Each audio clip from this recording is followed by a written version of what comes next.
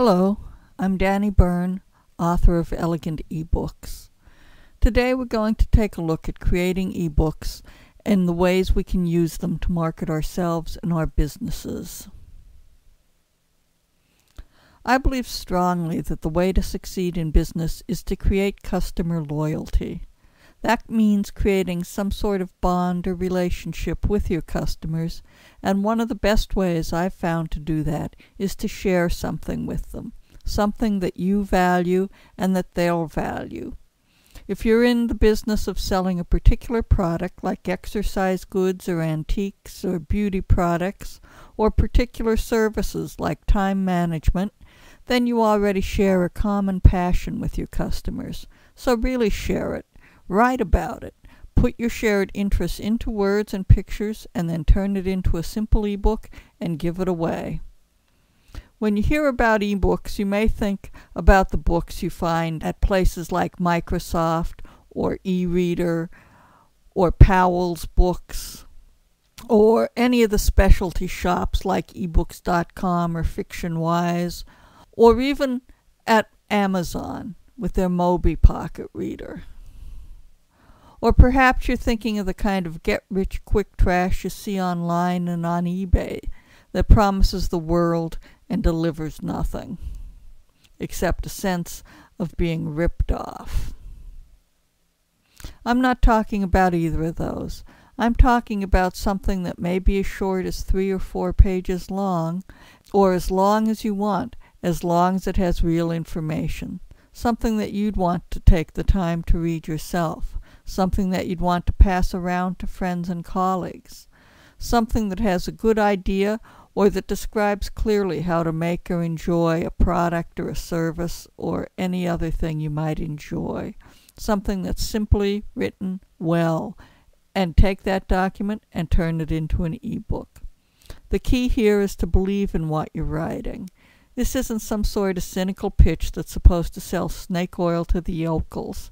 People will recognize that immediately. What you want to produce is a book or pamphlet that you're proud of and that others will find useful. How do you make such a book? It's quite simple, really. Creating ebooks is simple and it's free. You already have all of the tools you need. You're all experts in your field. You already have a genuine love of what you do, or you wouldn't be doing it since you're self-employed. You have a desire to share your interest and your knowledge with others, and you have the best possible way to disseminate that information, the internet. It's free, and your potential audience measures in the millions. The technical tools we'll talk about shortly, but they're the least important aspect of the process, and the good news is even they can be free. There are 3 elements to an ebook: text, graphics, and pictures. That's it.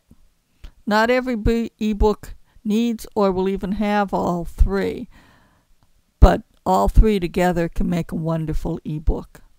Before we begin to make the book, let's consider the likely audience.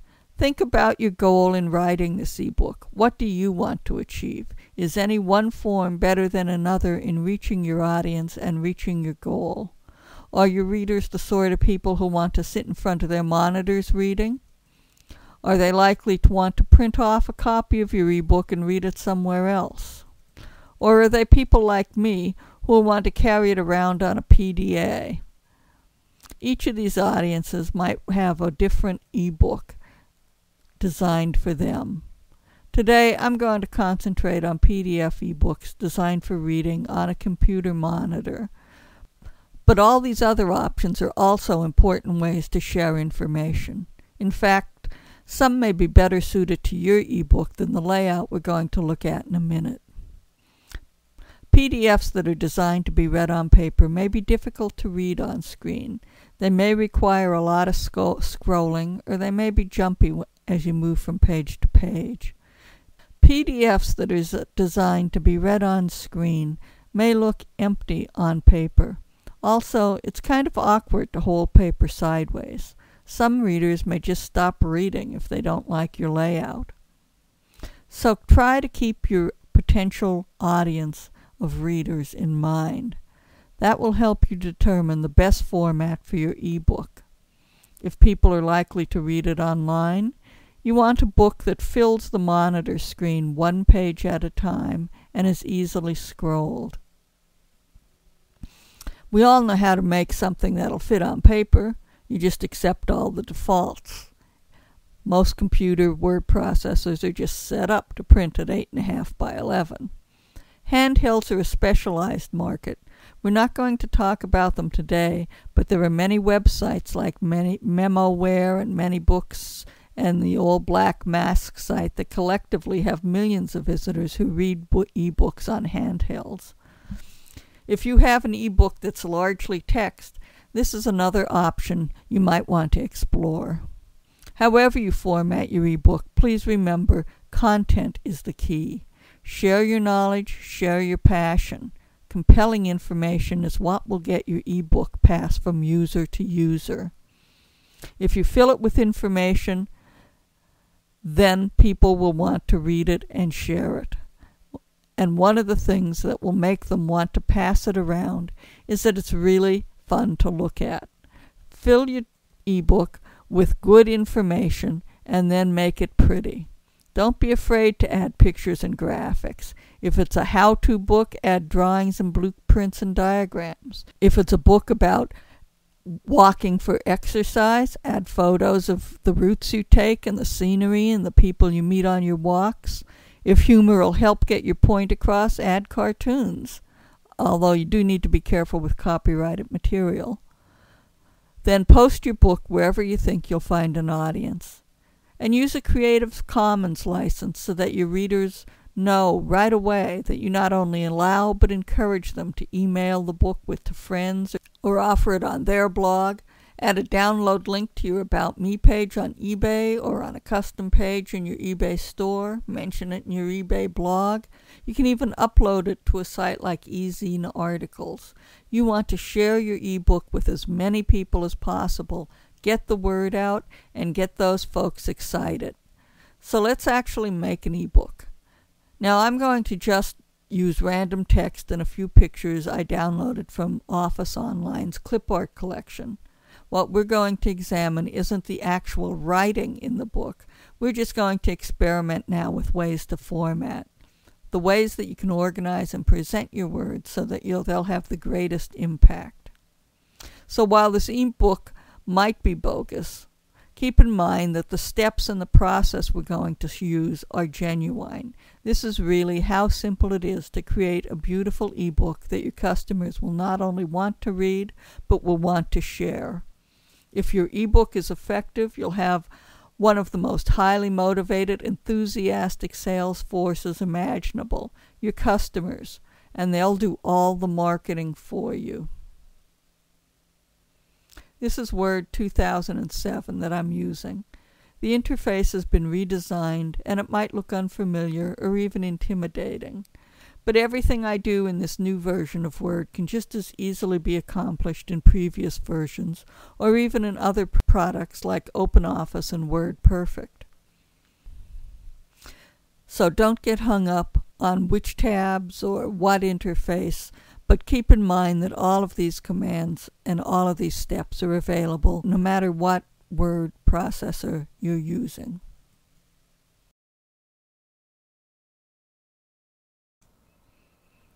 Let's begin by entering some random text into the ebook.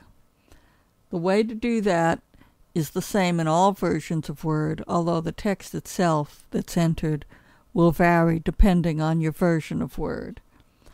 You use the equal sign, the letters RAND for random, open parentheses, and then you indicate the number of paragraphs you want and the number of sentences per paragraph. Hit enter and you have a lot of random text. We're just going to keep this random for the moment because we don't really care what it says in this example. We're just looking at ways to make the ebook actually work as an ebook on screen. The next thing we want to do is go to Page Layout and change the size of the page. The typical page is 8.5 by 11. We're going to change that so that it more closely mirrors a monitor's dimensions. So we'd want it to be 8 inches wide by 6 inches high. Then we're going to change it to landscape, and I'm going to leave it with 1-inch margins. Now, as you can see, the page is wider than it is tall, and it'll look good on a computer monitor. Let's look at it in a print preview window so you get a clear picture of it. That will pretty much fill the average computer monitor with 1 page of text. So here's the text for our ebook, which we've worked hard on perfecting. Now what we want to do is go ahead and make it look really nice. So let's begin by adding an opening page to our ebook. I'm going to insert a page break. Put a blank page up top. I did that with a keyboard shortcut of Control and Enter. You can also do it on the Insert tab here with page breaks. Next thing I'm going to do is insert a picture. I'm going to get our picture by going to Microsoft Office Online and looking in their clip art collection. We're going to look for furniture, because we're going to say that this ebook is just about making your own furniture. So let's choose these rockers.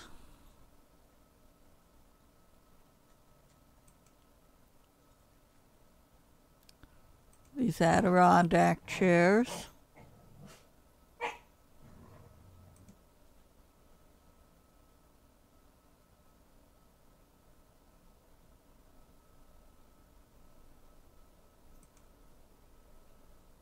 And this cabinet. Now we've taken 3 clip art items, so then we go up to download 3 items. They're actually photos, not clip art. And say download now. And when you get to this point, you open it. You don't save it.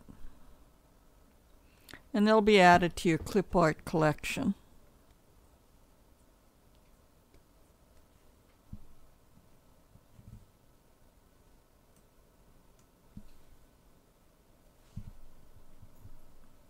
And they're downloaded and added to your clip art collection.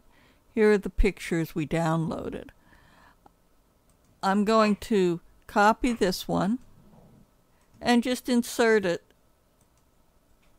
on this first page. Now I want to put the title of my ebook over here to the left, and you can see where my cursor is. That's not at all what I want. So let's go to text wrapping and make this, as you can see, square, and we've positioned it to the left. Now we'll be able to add text in a more free-form manner. I want to put the name of the ebook to the right of the picture. So I'm just going to call this Making Your Own Furniture. And of course that's a pretty darn small title, so let's format that a bit. I'm going to pick another font. And as you can see in Word 2007, you have this font preview, and as you go over the font, you can see how you get an instant preview over here of what the font will look like. I'm going to choose this one, and I'm going to make it quite a bit larger. I don't really like the sizing here, so I'm going to make this just a tiny bit larger. I highlight my letters and then come up to the toolbar and highlight the font size. If I type in a new font, I can make it just the tiniest bit larger and make it look what I think is a little more in line with the picture as I see it. So I want more space between the text and the picture. So I'm going to come back to the format and work a little more on more layout options. We've got it under square, but we don't have very much space to the left or the right. I want some more space between the edge of the picture and the title. So I'm going to come over to text wrapping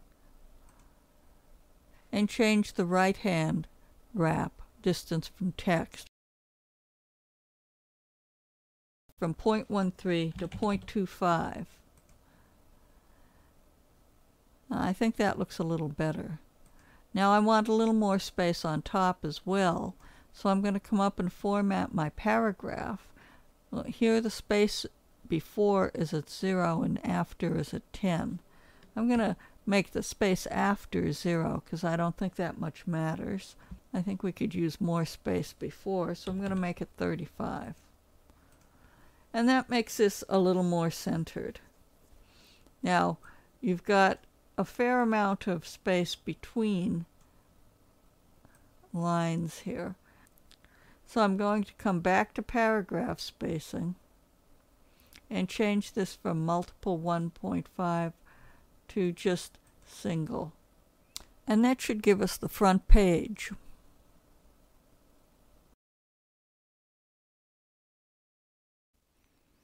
Now that we've inserted a front page, let's turn our attention to the text itself.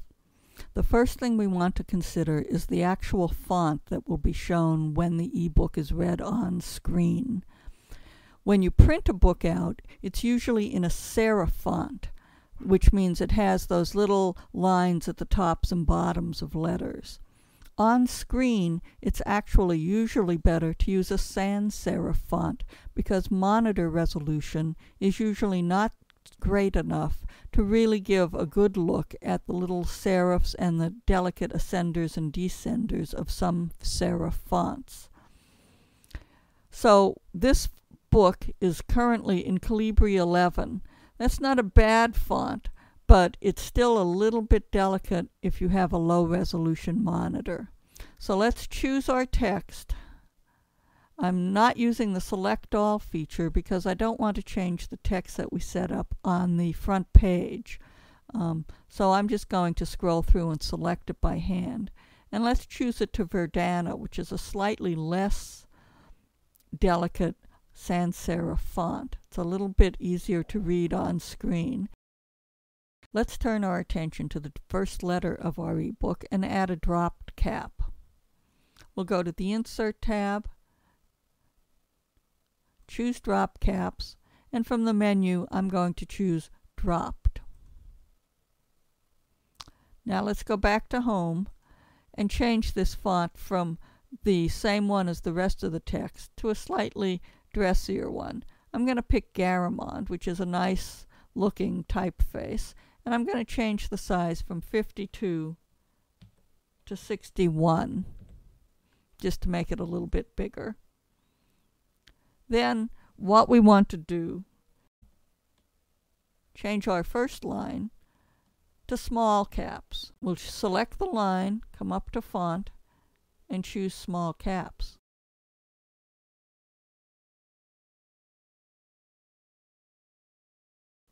Notice that the I in Insert is larger than everything else on this line because it was initially capitalized.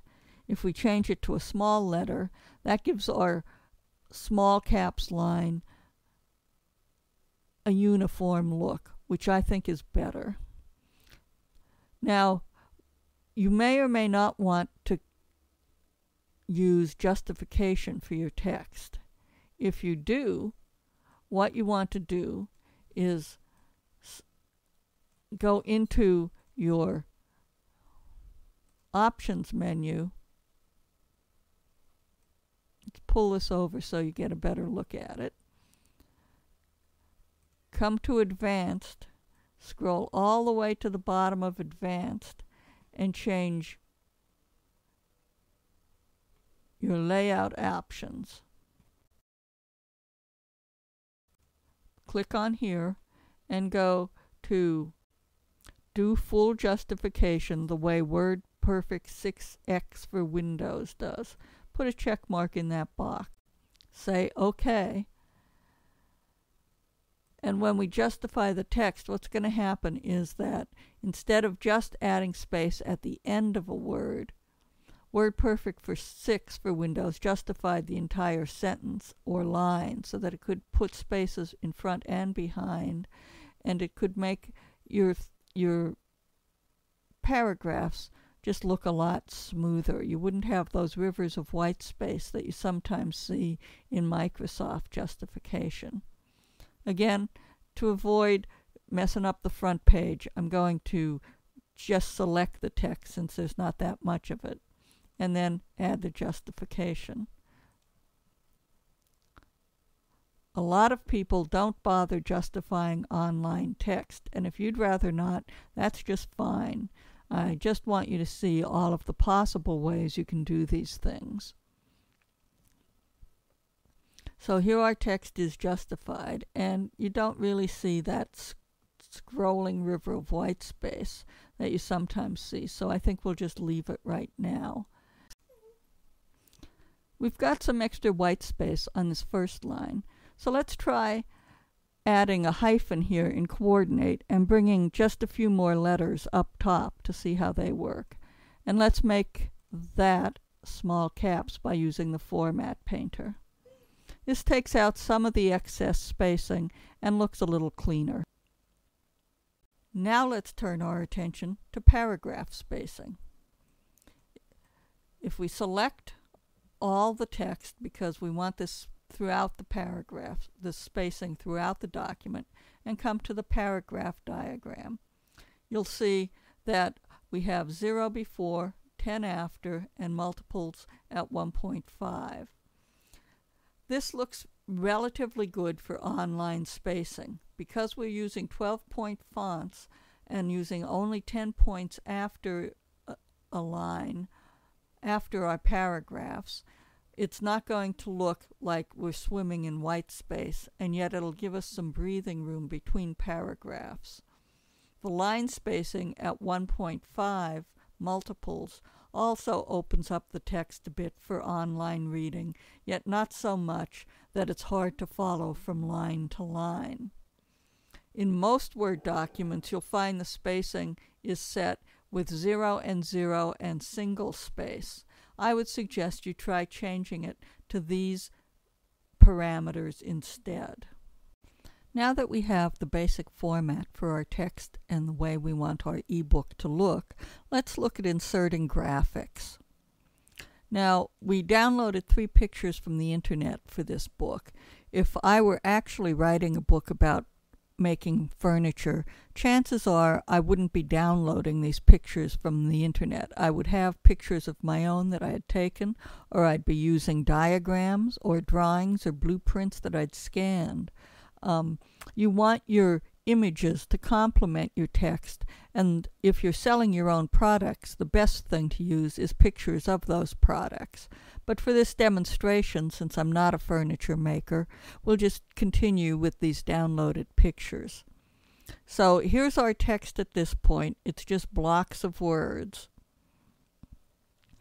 Let's add a picture for the second page. So I'd go to Insert, Picture, and we downloaded these rockers. And they're sized to take up this full page, which is fine. That's something we might actually want to do. But what if we actually had another picture we wanted to use and we didn't want to take up the whole page? Let's add the Adirondack chairs. Now, they're added in a form called inline with text. And so you can see there's a big space, big empty space to the right of the picture, and then the text begins here. That's not really what we want.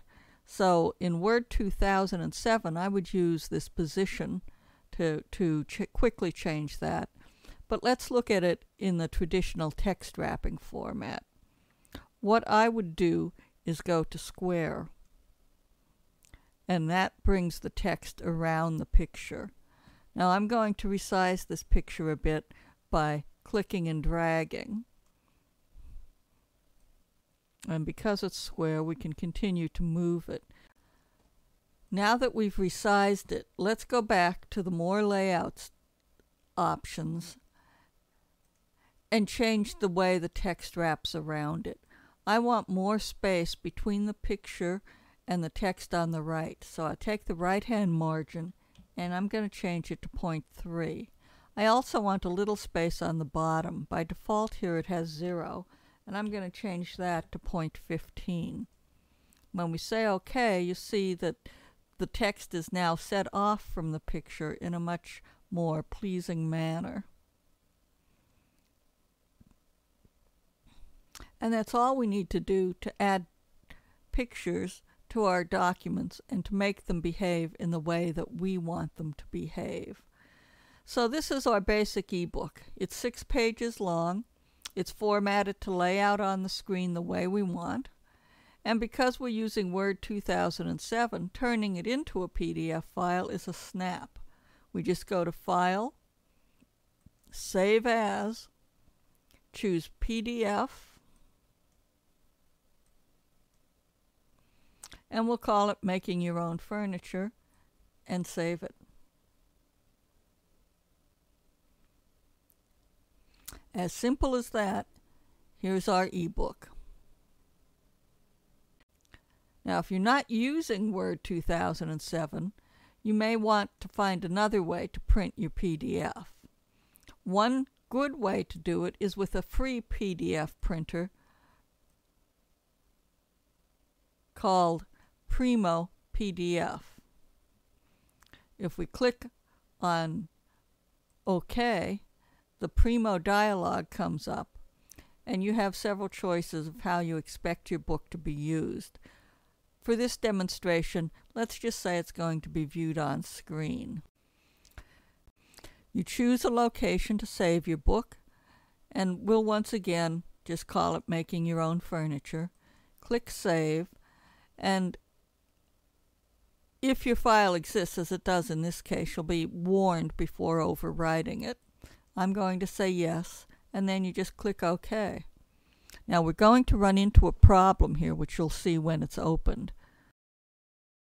Although the book looks good, it's not in the correct dimensions.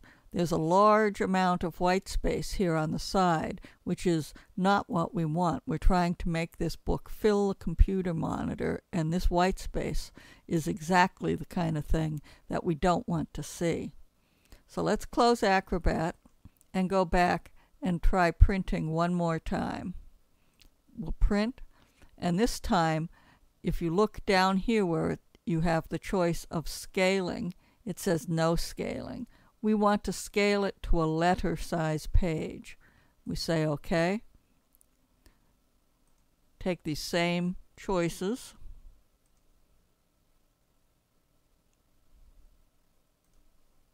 and print it. And this time it fits the page correctly.